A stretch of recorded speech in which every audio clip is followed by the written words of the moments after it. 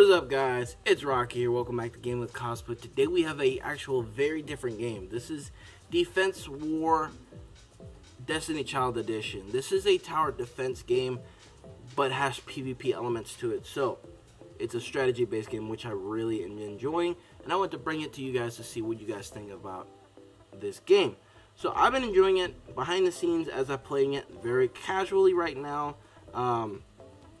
But what I enjoy from it is the strategy-based part of the game.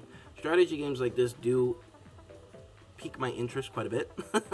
I love tower defense games. I've always loved them, even as a kid. My first introduction was the balloon tower defense game that was played on school computers. I'm hoping you guys know what I'm talking about on that. But that was literally my go-to game on that. So I'm going to show you a little bit about what I'm talking about. So we're going to literally hop into a PvP match. Currently I'm at level 4 as I've been playing just a little bit. And round 1 is refrigerator, so it's randomly selected. And basically what you want to do is you're going to set up your base team here.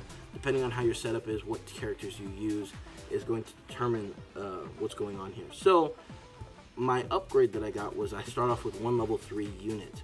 And then if you combine your units, you can turn it into level 2. This is my favorite unit right here, which I'm actually going to enhance her power to a +1. But she is my favorite unit because she's very fast and do some really good damage and can keep the enemies back at bay. And what you're going to want to do is just completely strategize how you want to do it. You do want a lot of units on the field, but you also want strong units as well. You don't want just a bunch of units toward their level 1 to be able to do not much damage. So your main goal is to basically get duplicates right off the bat on the units, because the more duplicates you have, the more power you can put into these units, and you can't combine a 1-star with a 2-star, unfortunately. So this is where it gets complicated. So I've got the 2-star there, and sometimes they switch characters, which is something that is going to come in rare opportunities. So we'll see what happens here. So what I'm gonna have to do is actually gonna have to do a boost, because he is actually catching up to me. So let's do this, because we don't want that refrigerator to have an additional health.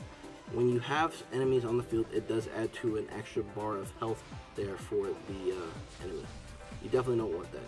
And when you are frozen, the only way to unlock it is to combine it again with another character. So we have that. Nice and knocked out. So we're going to go ahead and prep things up. Get that done. And combine them. So now I do have the option to double up and do these 2 units together, but I'm actually going to save them because they're going to do a good amount of damage now.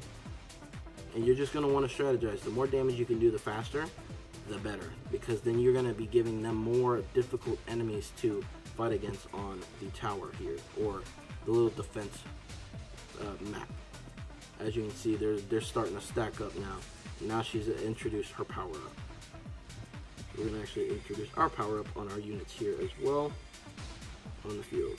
Kind of power up everything on the field and get that going.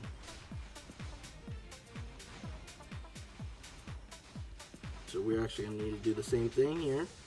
You do have 3 health, and you're just going to need to strategize very well. Add some more units to the thing, and that is it.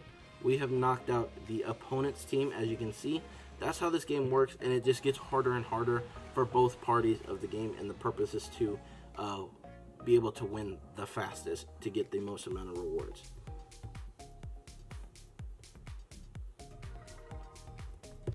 And then we just put that on a timer. So the best way to see, it's kind of like Clash of Clans, or yeah, Clash Royale.